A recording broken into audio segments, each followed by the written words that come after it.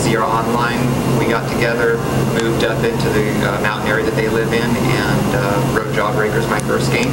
Frogger is the second game, and then pretty much everything took off from there. A couple of the really fun things that happened, there was a lot of publicity for the early people that were in this industry, because it was a brand new industry that was just starting out, and I got in books and magazines, and basically you could go places and people knew who I was, and that was really hard to get used to at first. But I got invited to a muscular dystrophy telethon benefit, and they had what they called a game-a-thon. And this is where you may have heard of walkathons and that kind of thing, where they sponsor, kids will get sponsored for a certain donation per mile that they can walk or something like that. And this was, kids were sponsored a certain number, amount of money for how many points they could score on Jawbreaker. So I got invited to this to kind of introduce the game and speak, and I had just about finished Frogger in development by then, and so I thought, okay, this will be a really cool place to kind of bring Frogger and show it for the first time.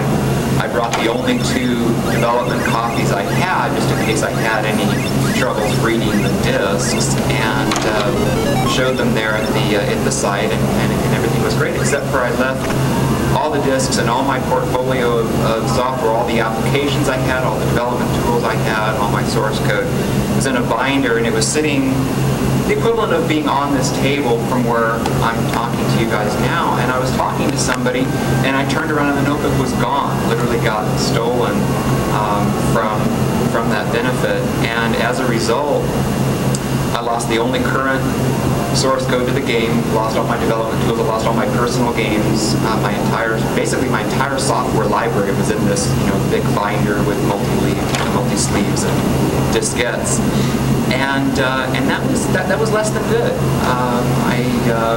I got really depressed after that. I had a hard time getting back to work. I did have an older backup copy of the program that was probably, best guess it was a couple of weeks old or so, but there were a few problems that I'd had to figure out, and one of the troubles I had getting back in it is I couldn't just disassociate myself from the loss and just finish the darn program. What I was trying to do was recreate exactly what I had lost.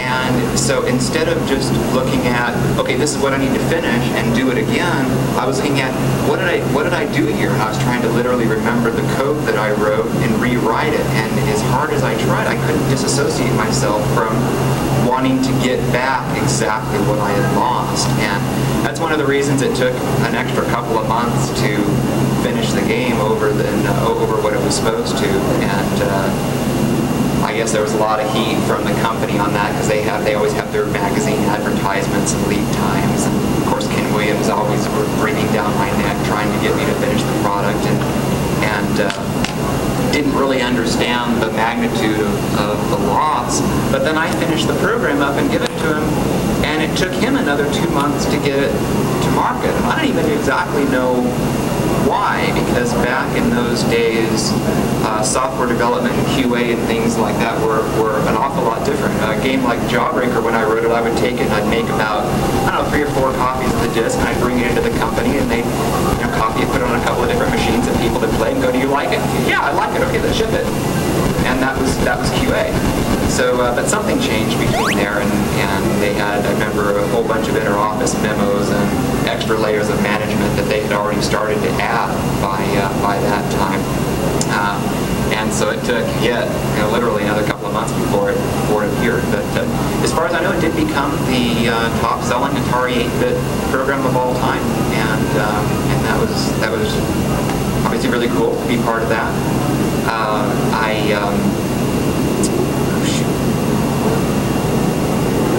I'll skip there. There was something else, and I'm just going to kind of keep on going past here. Comment I make a lot is I have, in computer terms, I have 0 stack space. If I'm thinking about something and something else comes in, whatever used to be there, it's pushed off the bottom, and it is sometimes never to be seen from again. So I'm going to actually switch to another couple of stories. We had the other program mentioned, Jawbreaker. We had an opportunity where we got approached by Tiger Electronic Toys, who wanted to get into the 2600 market. That was when everything was really big in 2600, and it was expanding tremendously just before the crash. So they had literally reverse engineered the machine because you couldn't find out how these machines work. So they had to kind of take it apart and do various electronic and software probes to figure out how they worked. So when we went out there to learn how to program 2600, they didn't even really know how some of these things worked. They kind of, you'd hear things like, well, if you put this value into this, then that kind of seems to make this happen, so it was a really unusual environment. But we got a few programs done on the 2600, and then afterwards, Online wanted to port. Some changes had to be done in Jawbreaker, because if anybody's played 2600 Pac-Man and saw that terrible flicker because of the limitations of object drawing, we kind of redesigned the game so that you could do a dot-eating pseudo-maze game that wasn't in a free format maze, so that I could restrict where the characters were moving and not have to draw so many characters on the line at the same time. And it turned out to be a unique gameplay all on its own, and Sierra Online wanted to translate that product back to the computers, and he hired somebody else to do that. I can kind of get into that a little bit too, because that's its own sordid tale, but it was really unique because the other person who did the translation, he had never seen the 2600 version of the program, and apparently Online didn't have any of these versions of the program. And so Ken Williams just kind of drew on a piece of paper. He drew a couple of lines down and a couple of circles. He says, "It looks like this." And so the guy goes back to do, anybody seen Jawbreaker 2 on either the Apple or Commodore or Atari machines? Okay, well, it has these really, really big happy faces, because in effect what happened is Ken Williams only drew 5 lines on the screen, and since the guy was literally copying this rough draft, that's all he put in the game. And so the lines got really big, the characters got really big. He didn't draw the passages where they were supposed to be, and so they didn't wind up in the game. So all the passages were complete dead ends, and the game was essentially unplayable, because you'd go down and you'd have a dead end at the end of the passage, and then because there weren't enough passages to begin with, it was just, it was just funny that the game wound up being completely different than it was supposed to, simply because of Ken drawing a rough draft and the guy literally copying that. Strange how things like that can happen and actually get all the way through the process to shipping. But anyhow, so the sordid tale. There's been mentions, little bits and pieces of this. For a while I was prevented from talking about it, for legal reasons and all that kind of stuff. But we had, back in the days of Frogger, there started to be some rifts between Sierra Online, and in particular Ken Williams and myself.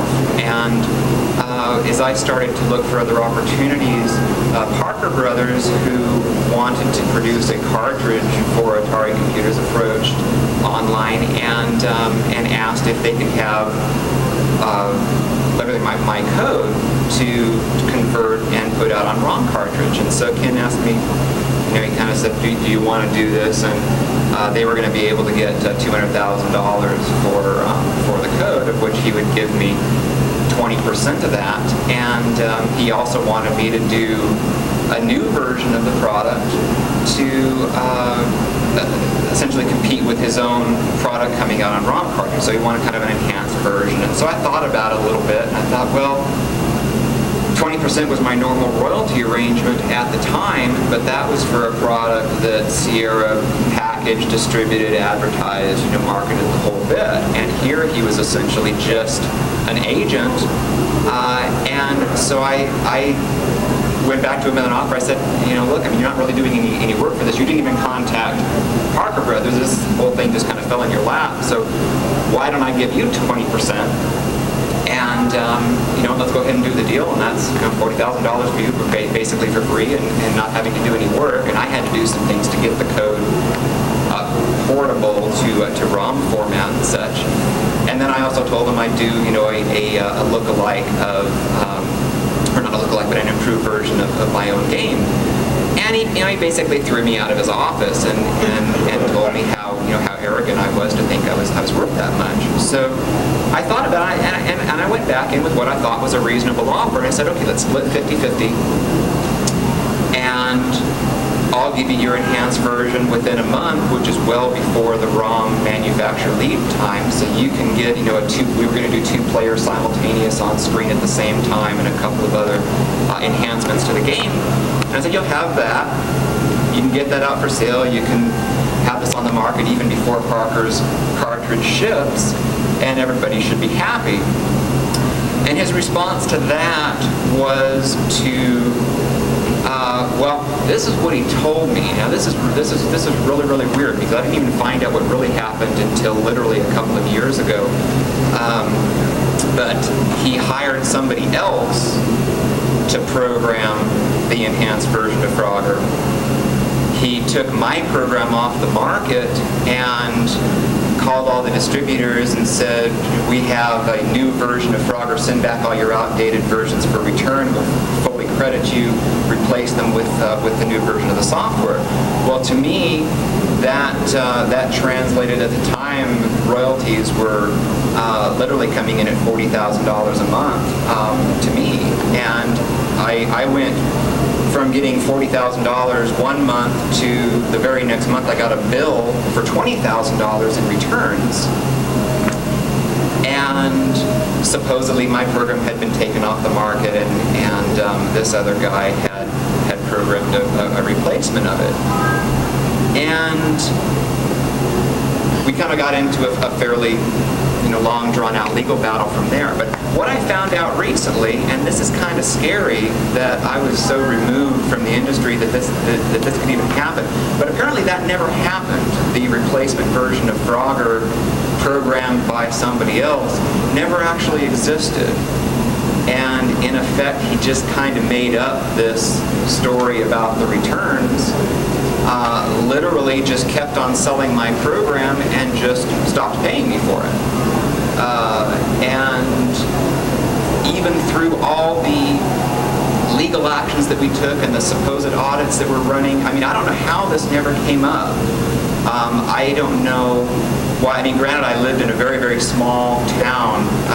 To give you an idea of where I lived, the population sign when I moved in said 76 people. It's a little town called Nippanawasi that even the county doesn't know how to spell. You can literally find it spelled differently on different county maps. I do not know how to spell it, and I've been there for almost 20 years. So it's, I didn't have a whole lot of connections to the industry, and I guess I never, for God knows what reason, I never even checked to see that this other version ever existed. I look back and kick myself at it now, but anyway, it apparently never did. He just stopped paying. The lawsuit wasn't settled until years later, and the piddly amount that I got wouldn't have been even as much as if I had just continued collecting my Frogger royalties. So it was, the whole thing was really a shame, and that caused, I know a lot of people have asked me, what have you been doing since Frogger? That has been a common question. I mean, it's neat that people still remember Frogger. It's neat that I still run into people go, I used to play that. I mean, that is very, very cool. But usually the very next question is, what in the world have you been doing? And the answer to that is basically that I'm kind of an emotional guy, and that hit me really, really hard when we had all those problems. I mean, between the loss of the code and the lying and the cheating and the lawsuits and everything, I had a hard time just fitting in with the way that the business structure had changed so much, and I tried to find my own path. I did character generators for a while. I did educational software for a while. Just floated around for, I don't know, gosh, 10, almost 15 years before I finally decided that I just didn't feel like I belonged anyplace anymore, and so I got back into programming of all places, Atari Jaguar, in that short-lived system. But it was something that at least got me back in. I realized that this is where I belong. I'm currently trying to do PDA and cell phone games. In fact, I'm trying to license Frogger. When I went back and did Jaguar stuff, first thing they said is, let's do Frogger. And I thought, okay, well, I just had a problem with being out of the industry for 10 or 15 years and coming back and just doing Frogger again. So I told them I would do that for my second program, but I wanted to do something else first. Something I told a couple of people, the game I planned to do was a pizza delivery driving game that I thought was going to be a lot of fun. I'd always wanted to do a free format city driving game with kind of a fun reason for why you would be wanting to drive from point A to point B really fast. And so you've got pizzas that are slowly cooling, and the faster you can get them to your customers, the hotter the pizzas are and the better your tips are. Effectively, the game that I wanted to do is a lot like Crazy Taxi. So it was really cool to see Crazy Taxi come out, and I thoroughly enjoyed that game. So I thought, this is exactly what I've been looking for: free format driving with a fun theme. Let's see, a couple of other disjointed stories, and then I want to see if you have any questions. Going back to my Atari 800 programming, people didn't tell you how Atari kept the secrets of programming their computers, just like the VCS. They kept the secrets of programming their computers completely secret as well. And somebody who, you read all the press releases and it says, a machine does up to 4 colors, and you load up one of Atari's games and you start counting, and it doesn't take you very long before you get well above 4. And kind of figure something's wrong here. I mean, they're telling me I can only get 4, and yet you can obviously see significantly more than that in some of their other games. So a combination of disassembling code and poking things around and such, started to find little bits and tidbits and pieces of the hidden Atari secrets. And a friend of mine that I was working with this on, he actually had a contact inside of Atari.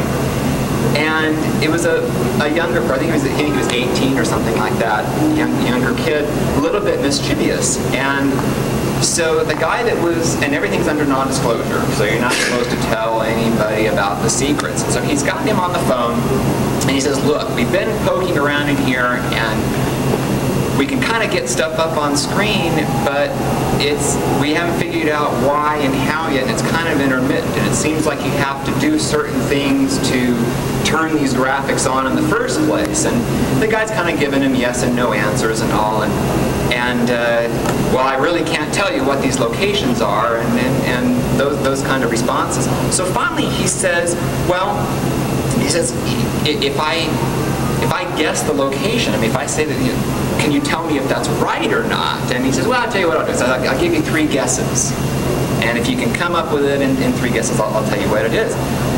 And so he said, is it one of the locations that we've already talked about? So, oh, if I tell you that, then you only get 2 guesses. So and it turned out he was talking about the DMA control lines and things to turn on the graphics. But it's just, it's amazing how, and I've been in this situation too, where you wind up with this knowledge that you're not supposed to tell anybody, but it's very cool knowledge, and you want to tell everybody. In typical hacker fashion, knowledge is supposed to be free. I mean, knowledge is the kind of thing that people can use to make more cool stuff with, and there's no reason why that should be secret. So it was really interesting to have interactions like this with people that wanted to be able to tell stuff but don't want to break the legal documents, and again, to ultimately be able to come up with resolutions like that.